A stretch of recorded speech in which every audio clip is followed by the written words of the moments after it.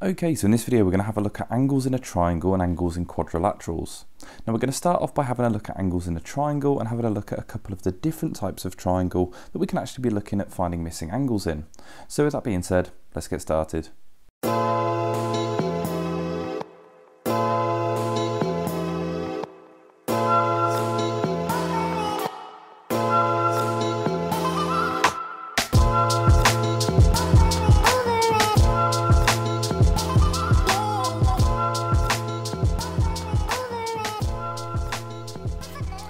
Okay, so looking at this first question. Now the question here says that ACD is a straight line, and if we find that line A to C to D, it forms this straight line down the bottom. Now that's going to be important on a question like this where there's more than just the triangle, because any angles that are together on that straight line are going to form 180 degrees. And you can see here that one of the angles in the triangle also forms along with that angle X, and those two angles there are going to add up to 180. So if we can find the angle in the triangle here, which is what it's not asking us really to do, it's asking us to find angle X, but if we can find the angle in the triangle, then we'll be able to find that angle X there, because angles on a straight line add up to 180. Now when it comes to angles in a triangle also add up to 180. I'm just going to write that down like this. So angles in a triangle are equal to 180 degrees. So we've got a couple of rules that we're going to use in this question. We're going to look at angles in a triangle, and we're also going to have a look at angles on a straight line. So if we start off by finding the missing angle in the triangle, so this one here, then we can figure that out by looking at the other two. So looking at the other two angles that we have, we've got an angle of 60 and we've got an angle of 50. And if we add those both together, 50 plus 60, that is equal to 110 degrees. Now obviously we know that the angles in the triangle add up to 180, so to find that missing angle, we do 180 and take away the 110. And that leaves us with the remaining angle of 70. So that angle there adds up to 70 degrees. And now you can double check that, those three angles within the triangle will add up to 180. Now when we're looking at this angle here, this is the exterior angle on the outside of the triangle. And there is something special related between that angle and the other two. Because if you think about what we're going to do here to find the missing angle on this part of the straight line, we're just going to take 70 away from 180. And if we do that, 180, and we take away 70, that adds up to a total of 110.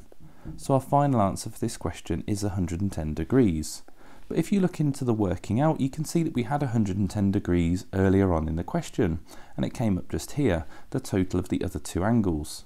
And that is something that happens when we're looking at the exterior angle on a triangle. The exterior angle is equal to the sum of the other two angles in the triangle. So the 50 and the 60 was actually the same as the angle X. Again, you don't necessarily need that rule, but it is good to know that because it's something that happens when we're looking at these types of questions.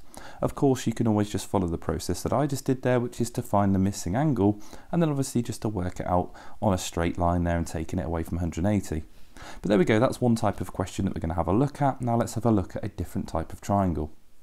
Okay, so there are a few different types of triangles that we can obviously look at. There's a scalene triangle where all of the angles are different, like the last one that we looked at. There is an equilateral triangle, and an equilateral triangle would be drawn like this, and there'd be a little dash on all of the sides like that, and all of the angles in an equilateral are 60 degrees. So it doesn't make for a very interesting question because every question is the same, but this particular triangle here, we only have two of those dashes, and that tells us that it's an isosceles triangle. And an isosceles triangle, the base angles are equal, but the base angles are two particular ones. Now I have this triangle oriented in a flat or sitting on its base at the moment. So for this one here, the base angles are just the two that are sitting on the base. But we could rotate this triangle in any orientation. We could rotate it around and instead have it sitting on this line here, and in which case those two would not be the base angles of an isosceles. So to find the base angles of an isosceles, you look at the two angles that are below, and it's almost like you can think of them as little eyebrows, and underneath them are the eyes. And underneath where the eyes are the two angles that are the same.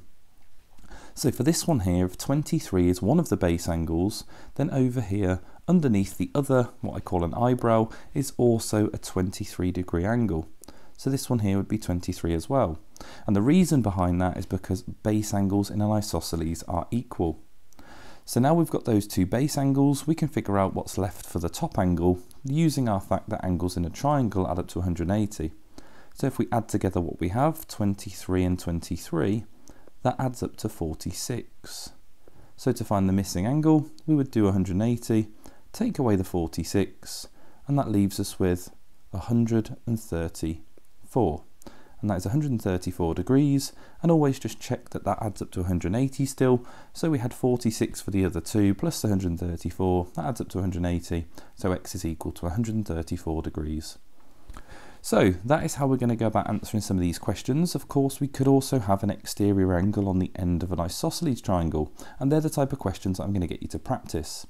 So thinking about the base angles and how you would find the other missing angle in the triangle, and then if there is also an external angle like on the first question, having a go at answering that. So let's have a look at a couple of questions for you to have a go at. Okay, so there's two questions here, so pause the video, have a go at both of these, and we'll go over the answers in just a second. Okay, so it says here P to Q is a straight line, so just like the first question we have a straight line involved, which means those two angles next to each other just here next to the 126 are going to form a straight line. It wants us to find the size of two different angles here, so the one next to 126 and the one in the top of the isosceles. So we can start by finding angle X, because we know that those two angles add up to 180, we can do 180 and we can take away 126, and that gives us an angle of 54 degrees. So that is going to be 54, and this isosceles, you can see underneath the two little dashes we've got our two base angles, so this one over here is going to be 54 as well. Now we can go about finding the top angle, and if you remembered there was a link between the other angles and the 126, so you could think of it like that, because that 126 is going to be the sum of these two angles here. Although I think it's probably just as easy just to do 54 add 54, the two base angles, and see what's going to be left over to make that add up to 180. So 54 add 54 is 108, which means our final angle is going to be 180, take away 108, which leaves us with 72. There we go, so our final answer is 72. Now that looks a little bit strange, because again in this diagram here, that angle there actually looks smaller than the other two angles. But when we have questions like this, we always follow the numbers, and we'd normally have a little piece of information saying about how this diagram is not drawn to scale. So always follow the numbers and always follow the rules that you know, but our two answers here were 54 and 72. Right, moving on to the other one. This is an interesting one here, because the isosceles triangle, as I said in that second question, has been rotated, and the base angles are underneath these two little dashes, so the two just there. Now it says in the question B to C to D is a straight line, so we know that next to that 62 is going to be angles on a straight line. So we can do 180 and we can take away the 62, and that leaves us with 118. So that angle just there is going to be 118. Now we need to find the other two angles in the triangle, and again we know that those two angles there that we've highlighted are going to be the same, as they are the two base angles in this isosceles. So if we're going to find those base angles, first we want to know what's left over. So if we do 180 and we take away the 118 that we had in our other angle there in the triangle, that again leaves us with 62, as we already knew, because obviously we've just done that calculation. Again, those two angles are the same, so we would do 62 and divide our answer by 2, and that leaves us with 31 degrees, and that would be 31 degrees in both of those. Of course it only wants this one here, so that would be 31, and this one up here would be 31 as well. So there we go, that is how to work out some of the angles in an isosceles triangle. Obviously this answer we only had 31 degrees, and that is our two questions completed. So let's have a look at involving a quadrilateral and then blending this all together. Okay, so we're not going to look at special quadrilaterals, we're just going to look at quadrilaterals. So a quadrilateral has four sides, and the rule for a quadrilateral is that they all add up to 360 degrees. And again, I'm just going to draw like a rectangle sort of shape there, just to show that our rule that we're going to be using. So if all of the angles add up to 360 degrees, we're going to treat this just like our triangles, and that is to add up what we have first and then figure out what's missing. So at the moment we've got these three angles, 120, 140 and 58.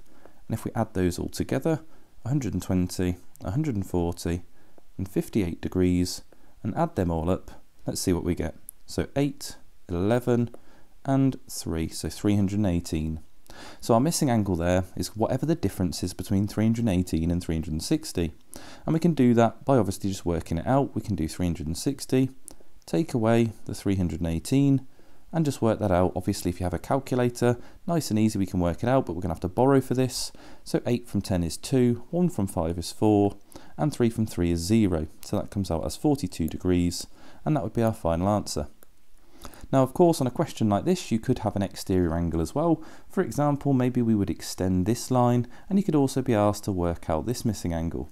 And again, that would be following on from our previous questions where you're finding angles on a straight line, and in this case that would be 40 because next to it is 140, and that would then add up to 180.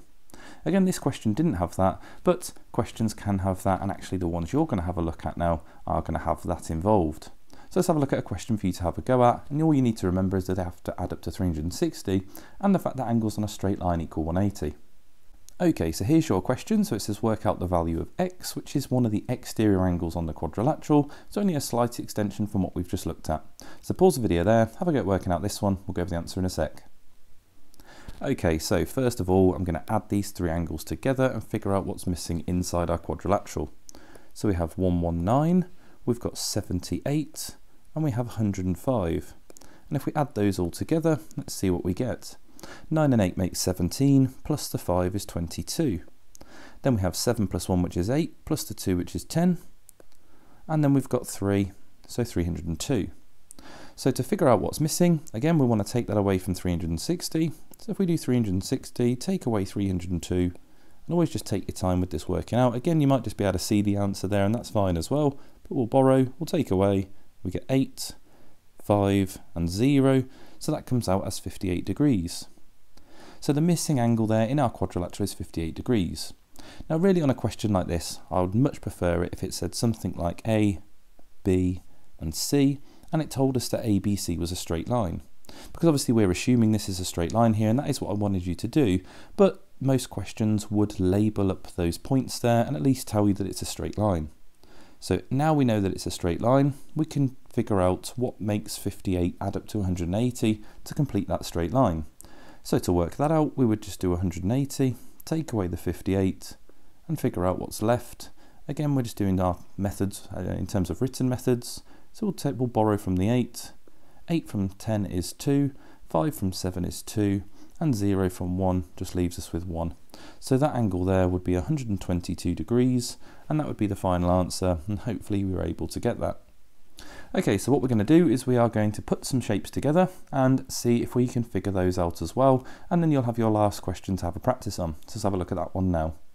Okay, so when it comes to shapes like this, you could have a triangle put together with a quadrilateral, or we could have one like this where a triangle is put together with another triangle. So again, all we're going to use is the rules that we've looked at in this video and just see if we can figure this out. So it says that A to B to C is a straight line. So that tells us that these two angles next to each other have to add up to 180. So that's something we might use at some point. But it says work out the size of angle, and it gives us something different here. It says angle BDC. So to find angle BDC, you go from point B to point D and then down to point C. And you can see that by drawing that, it has created this angle just here. So that is the angle BDC, and that is the one we're actually going to be looking for. So again, you can obviously trace your finger over the shape to find that at any point.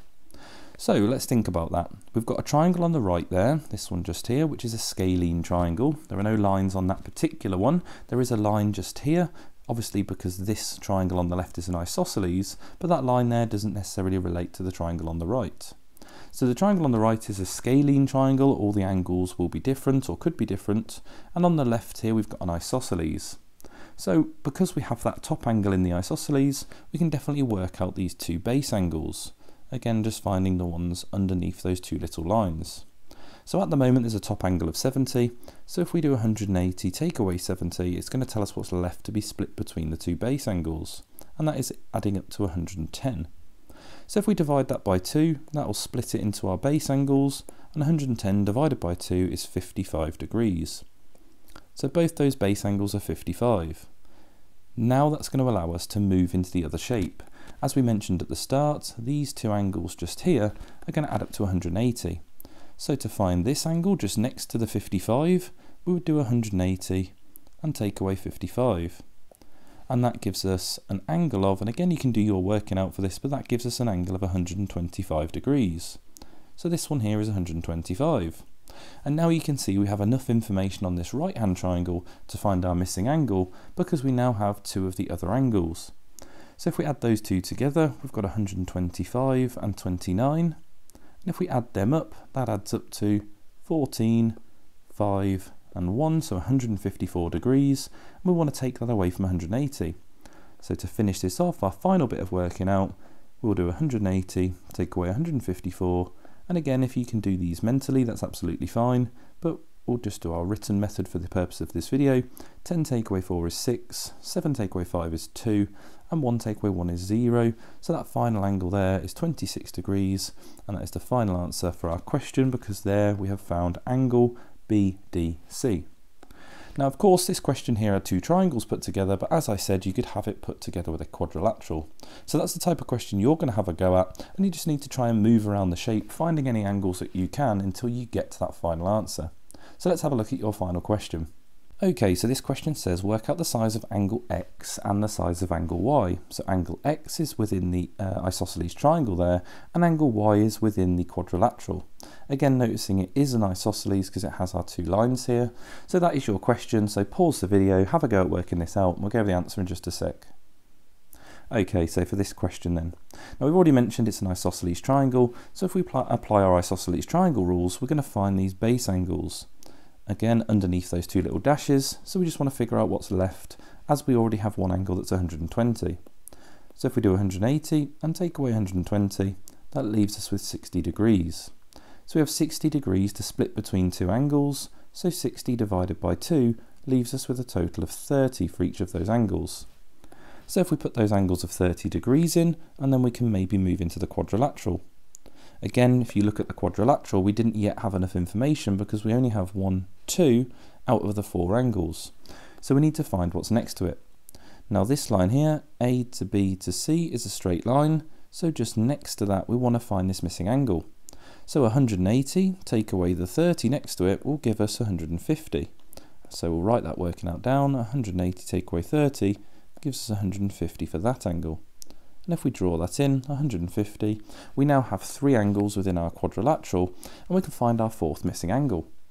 So add together the 3 that we have. So we have the 150 that we've just worked out, we have the 108 in the top, and we've got the 54 just over there by the letter D. So if we add those all together, 8 and 4 makes 12, 5, 5 and 1 makes 11, and now we have 3. So that's 312 degrees in total, and obviously we're taking that away now from 360. So 360, take away 312, again you can do your working out for this, but that comes out as 48 degrees, and that would be our final answer for this question. So there we go, for X we had an answer 30 degrees, and for Y we had the answer 48. So hopefully you were able to work that out, and hopefully you found this video useful. If you did, please don't forget to like, comment and subscribe, and I will see you on the next video.